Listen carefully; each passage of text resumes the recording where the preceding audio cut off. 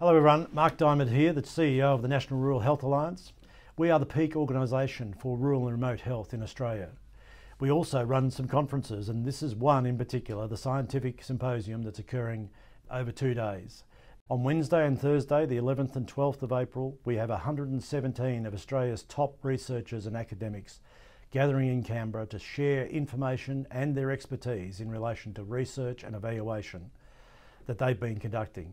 We will have over 200 delegates attending the conference. It's not to be missed. It's the opportunity to actually learn about current contemporary research and practices, things that work in country areas, things that are going to help us address health outcomes for country people.